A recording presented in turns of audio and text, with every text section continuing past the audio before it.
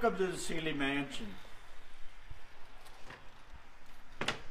The mansion itself was built in 1905, and very few homes would have cost $55,000 at this time. But the Seelye Mansion was built by a family, made their money in patent medicine. Similar company would be Watkins today. And they went to the World's Fair in 1904 to literally buy what is still here in the home. I saw this house in college, clear back in 1970. I was finally able to get a tour in 1981 and purchased it just as we see it today, with all the wonderful light fixtures directly by Thomas Edison. And by the way, we are glad that Edison standardized the light bulb socket by 1904, because we still have all of the original light fixtures intact 112, 113 years later. So we're glad we can go to a local hardware and go get a light bulb. It might scare some people also that we're still using original wiring. Well, the wiring charts were all done by a company called General Electric, Edison's company again. So we feel quite confident that it will continue to be in use for many years. Our fireplace in the Grand Hall here is also very special to our home. This is designed by Tiffany of New York. Wonderful cut ceramic mosaic tile in near mint condition. We do have gas logs in it. It was converted to gas in 1914. So we literally haven't carried out ashes for more than 100 years. Some other special things about the Seelye Mansion are our beautiful piano in our music room. It is a Steinway. Marion Seelye was a concert pianist. Helen, a chemist. They both went to KU, University of Kansas at Lawrence. And our wonderful piano was personally picked out by Mr. Steinway in New York, clear back 80 or 96 years ago now. And it was brought over by the company in Kansas City, Jenkins Music Company. Of course, there's no radio or television at this time. So where is a family room? Well, it was the wonderful library. Libraries were always an important part of any larger home. And our books that we have are very special, many first edition or early edition books. As a little girl, you might be visiting and want to read books by the Five Little Peppers and how they grew. There's 9 volumes. A boy might be reading books by Zane Grey, early Western books. And we would have first edition copies of nearly all of those books. Again, the light fixtures and how beautiful they still are. We do get on a ladder, of course, a couple times a year to dust, so we don't have a lot of cobwebs. They've never been shined or polished that we know of, and we're talking about 112 years of continued use now. A lot of entertainment was done in homes. There's a reason that you have 11 bedrooms in your home. Most people didn't have 11 bedrooms, a ballroom, a bowling alley, which our bowling lane is a very, very rare one. In fact, there's only 4 that's known to exist in the United States. Even the Bowling Hall of Fame does not have it. So all of our guests coming on the tour at the Seelye Mansion always enjoy the bowling alley. We have been offered a lot of money for it, many, many hundreds of thousands, and it cost Dr. Seelye $150, and that was installed, purchased from the World's Fair of 1904. And you know, most ladies don't get to go shopping and have all the money they need to do that.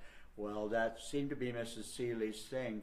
She bought more at the World's Fair than the house cost to build. And the house was $55,000, which most people build a home for about $1,000, and she spent $55,000. If we have time, let's wander over to the dining room just a moment. Dining rooms were very important rooms. People often stayed all night with the Seelyes and certainly would have had a formal breakfast or wonderful meals in the dining room. And we're very blessed to have all the wonderful cut glass, the pressed glass, the beautiful Haviland. And Mrs. Seelye preferred Haviland. So all 6 of our major sets are Haviland from Limoges, France. And they all have Edison, all have double marking.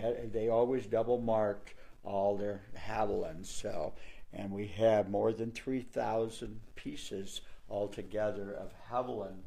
Mrs. Seelye also liked a number of things like Steuben, which are very, very nice. People think this is carnival glass, but it isn't. It's very important. Mrs. Seelye also liked to go to Chicago to Marshall Fields and would purchase such things as Picard ware. We're very lucky to have about 15, 20 pieces of beautiful Picard. These are really priceless today.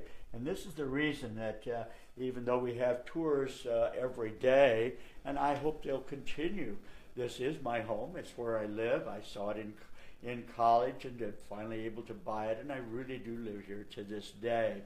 But one of these days, I, of course, will be gone, but we hope someone will continue to want to live in this beautiful home, and we hope tours will exist just as we are today 100 years from now. Another kind of glassware that Mrs. Seelye really loved was what we call art glass. Art glass became quite popular in the late 1890s, and but in about 20 years it really was not very much in use anymore. It was probably too expensive for the day for most people. Ours is called Croesus. This is Croesus, and it really is very, very lovely. K-State over here, by the way, really likes it. It has a nice amethyst, a purple tint to the glass with pure gold. Just for instance, my own great-grandmother would never have been able to afford a piece of Croesus. It's that expensive. Mrs. Seelye has more than 50 pieces of Croesus glass. And remember, as we go from all the rooms, we do have 25, 26 rooms in the house. All light fixtures are still directly by Thomas Edison.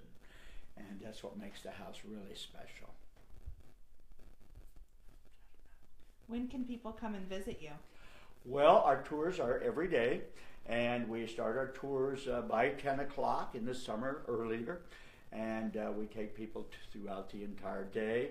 On Sundays, we don't open tours till 1 o'clock. So we're glad to have groups, school groups. We have special group rates for schools, and we do have many schools from across Kansas that enjoy coming here.